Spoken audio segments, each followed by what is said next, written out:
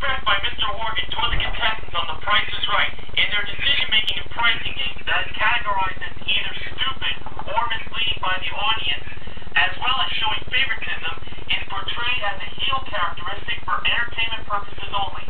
In actuality, Mr. Horgan isn't prejudiced against the contestant based on their sex, their ethnicity, or their intelligence. And now, for this Tuesday, April 12th, 2011, it's The Price is Right pricing game recap. Today's pricing games were the following: Coming or Going, Card Game, Switch, Grocery Game, Pathfinder, and Make Your Move. Our first contestant was Anna. She played Coming or Going for a home theater speaker system and a 46-inch HDTV. She chose the going price of $4,398 over the coming price of $8,934.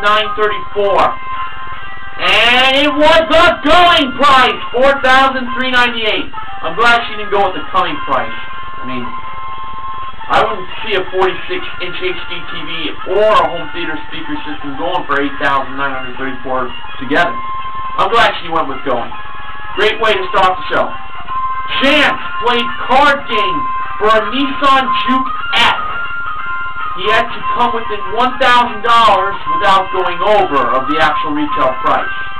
So with his $15,000 he was started off with, his first card he drew was a Jack, so $1,000 was added. $16,000 was his bid. He went again. He then drew an 8.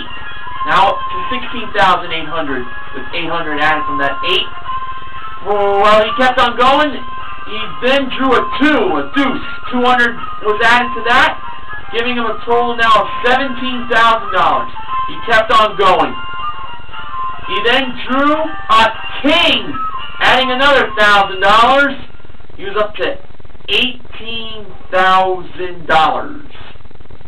He kept on going. He then drew a 6. He was up to $18,600. He went again, and then he drew a queen, adding another $1,000. $19,600. That's where he stopped. So he drew a total of 6 cards, and his bid was $19,600.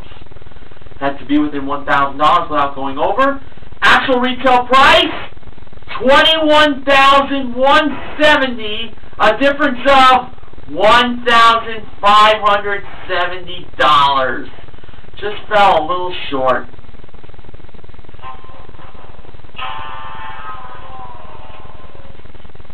If he had drawn at least 1 or 2 more cards, he would have won. Amara played Switch for a kitchen island and a 30-inch sliding range.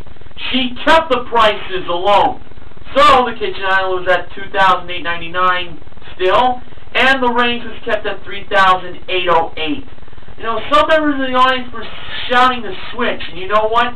She should have listened to them, because she should have switched the prices. I remember a kitchen island going for $3,808.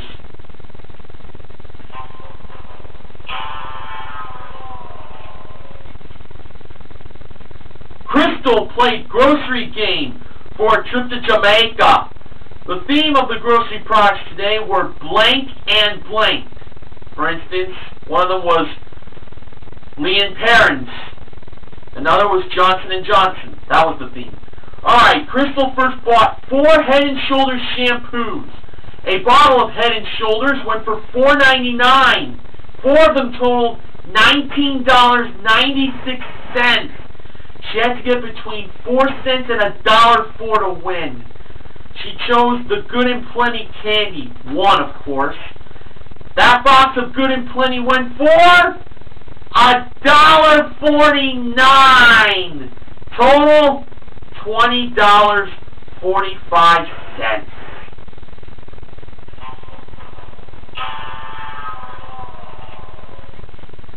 Over by 45 cents. I was thinking she should have chosen the baking soda, but that was $1.09. Even if she picked that, she still would have lost. That would have given her $21.05. Too much of that shampoo she bought. Sorry to say. Emma played Pathfinder for a Chevrolet Cruze LS. First number she stepped on was 1. For the second number, she first stepped on the 8. It was not 8. She went to the double burner oven for her first help. She believed it was $63 and not $82. I wish she had said 82 because it was 82. Now she went to the massage pad. She believed it was $100 and not $75. It was $100. So for her second chance, she stepped on the 7 as the second number, and it was 7. Then for the third number, she stepped on 6 instead of the 3 or the 5. It was 6. Then she stepped on the 8 instead of the 2 for the fourth number. It was the 8. So now for the win, she stepped on the 9 instead of the 5, making the price $17,689. And that was correct! Emma won the car! Great win! Rare Pathfinder is 1 nowadays. Ronald played Make Your Move for a mini generator, a laptop computer, and a sailboat with trailer. He placed the generator at $61, the laptop computer at $980, and the sailboat with trailer $5,899. He didn't get any of them right. He lost.